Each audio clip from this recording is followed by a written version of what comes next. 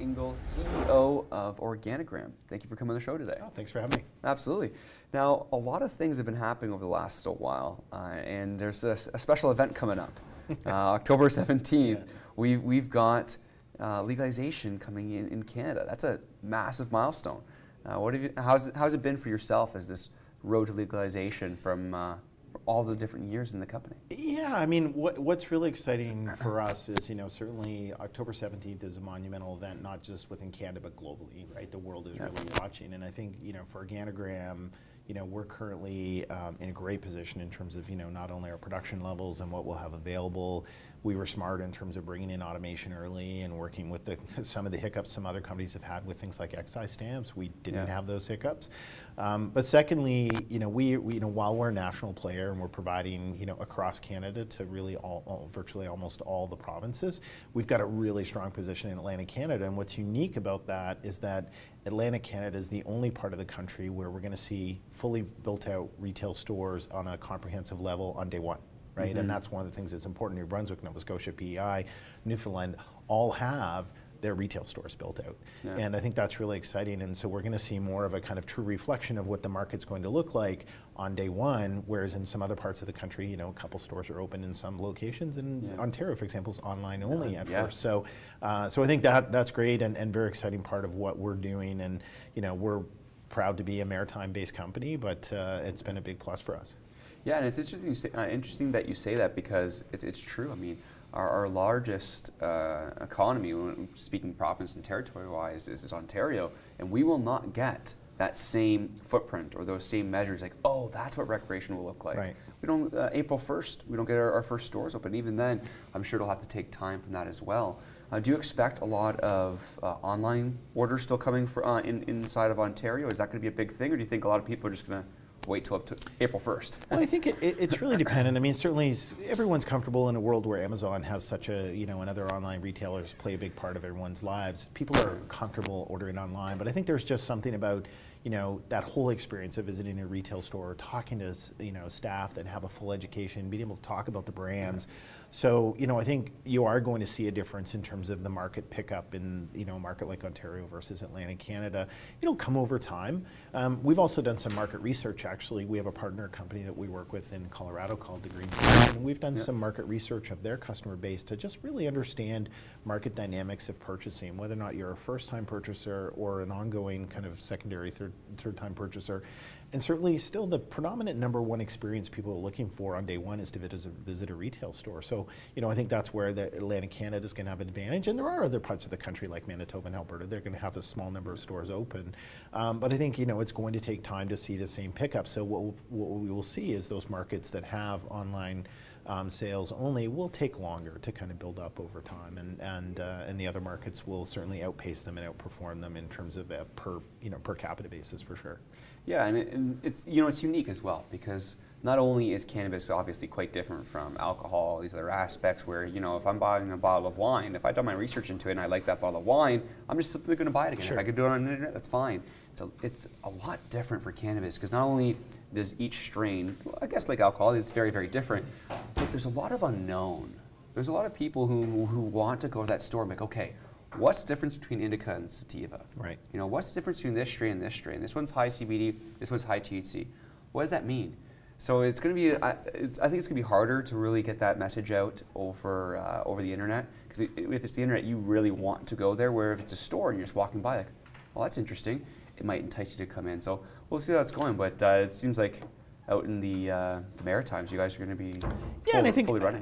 I think it depends on the consumer, right? So certainly an existing consumer who knows what they want, knows what they're looking for, they're going to be able to kind of go online and make decisions based on that, and they may not be able to, they may not want to or need to. And even some kind of returning or new consumers will go online and make purchases. But, we look at 3 groups of consumers, right? There's existing cannabis consumer, there's the new user that's never used the product and says, hey, I want to try this now that it's legal. And then we call them the boomerang user, which is someone who's used at a different point in their life and is deciding now that it's legal, they want to come back. And I think, you know, for those users and the new users, there's a lot of education and interaction. Now there will be resources available online, and when you visit sites, there'll be information on products. But I think that whole retail experience is going to be one that, you know, a lot of those consumers certainly are looking for. And I know we're expecting increased call volume pretty quickly in terms of our client services. It's one of the things the provinces have talked to us about. Are you going to be able to handle some of these inbound calls from, you know, potential consumers that are asking questions about your product once they buy it? And so absolutely we're prepared for that. Yeah, and that's good to hear. Now, something you're also going to be prepared for very recently. So Organigram is just recently, I believe, gotten your, whether it's the last application or you did get your organic certification back. Yeah, so that's significant. Yeah, for you no, guys. very significant for us in terms of, you know, today, as you know, as I understand, there's only ourselves and Whistler that are actually producing organically grown cannabis in the country, and we have our roots are in organic production. Historically, that's all we did. We lost our organic certification at the end of 2016, and we've been working diligently with EcoCert to retain that back. That being said, it's only a portion of our production. It's less than 5% of our total production, because, you know, while at the end of the day there's a demand for an organic product, and what we've seen is that you can never get the same yields that you can get through mineral production. You know, we've got some of the highest yields in the industry, which has been able to help drive down our costs to be one of the lowest costs, or if not the lowest in the industry. With organic, you'll never reach that number because it is a bit more challenging. You're not able to provide as much, you know, material into the plant in terms of driving fertigation, feeding the plant, and what you want to do. So it's certainly at the end of the day, you're not getting as robust a plant. You're still getting a very healthy plant. It's grown organically, but your yields will never be the same. But exciting for us nonetheless, and we know both medically and recreationally there's going to be a demand for organically grown product. Yeah, absolutely. I could definitely see that there'll be a demand. So it's interesting that you're able to meet that demand, because there won't be that many players out doing that. That's right. And forgive me, I believe yours is the 3-tier system. Is that correct? Yeah, one of the things that makes us unique. So, you know, if you go back in production, yeah.